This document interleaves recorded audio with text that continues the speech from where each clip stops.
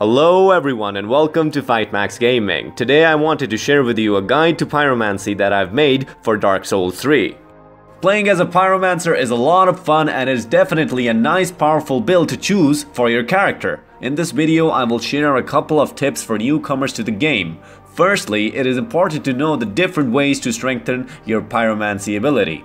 The damage your pyromancy flame does scales off your intelligence and fate attributes, so investing points in them is a great way to boost your abilities.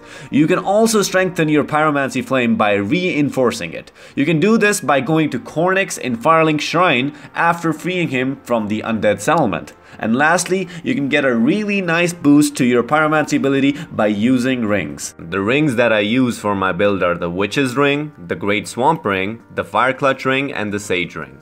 The first three rings give me a very significant damage boost on my pyromancies. In this example, you can see I'm getting almost a 65% increase in my damage just by using these three rings. The higher damage output makes me kill enemies significantly faster. Most computer-controlled enemies don't even get a chance to attack me when I have these rings equipped.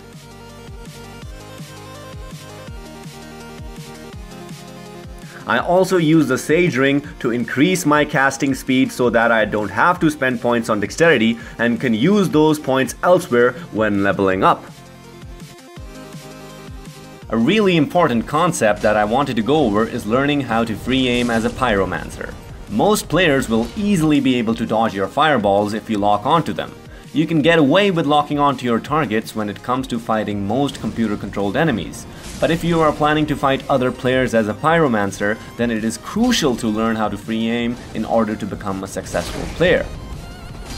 When you are fighting other players, do not shoot where they are. Shoot where they are going to be. Analyzing your opponent's patterns and predicting their position can make the difference between winning or losing a match. For example, if an opponent is rushing towards me a lot, I will cast a fireball on top of myself in order to punish my opponent. Also, if I notice that my opponent tends to roll in one specific direction, when I cast a spell, then I cast my attack in that direction.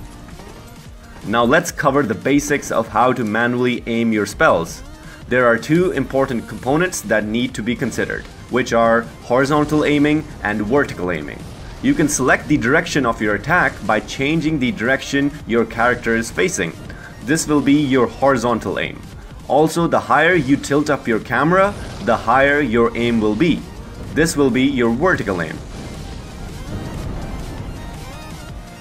It definitely takes a bit of practice to learn how to combine vertical and horizontal aiming to hit your target. I lost a lot of matches when I first started out as a Pyromancer, but with practice I became better and began winning more matches. I can assure you, if you put some time and effort into learning how to free aim, it will definitely become a worthwhile skill to have.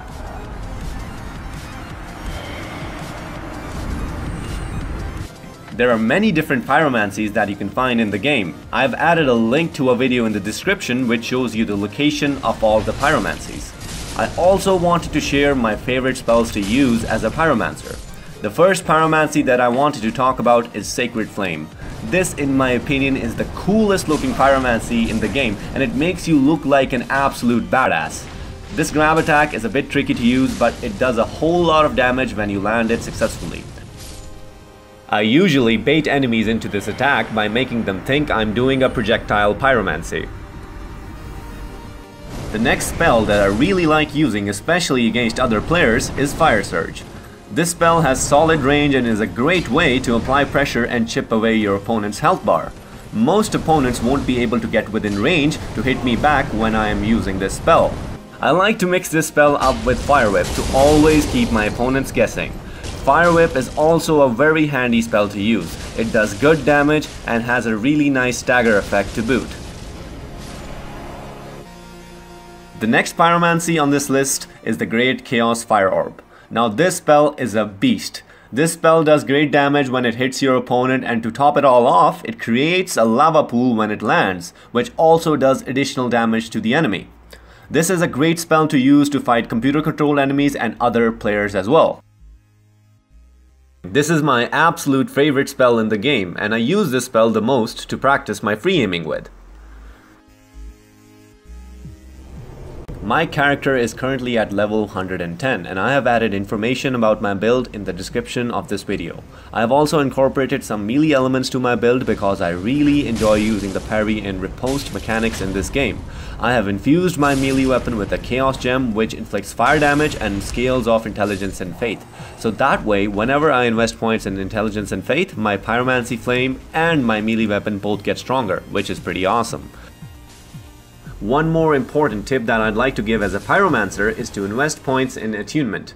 That way you will have more spell slots available to you and will also get additional FP to cast more spells. By doing this, your chances of depleting your FP completely and requiring a refill will be much lower during an intense fight.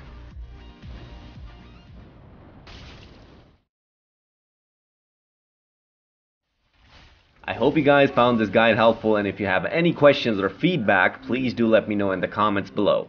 I will be happy to answer your questions as best I can. If you enjoyed watching this guide, then please do give this video a thumbs up, and if you would like to watch more content like this from my channel, then please do hit the subscribe button as well.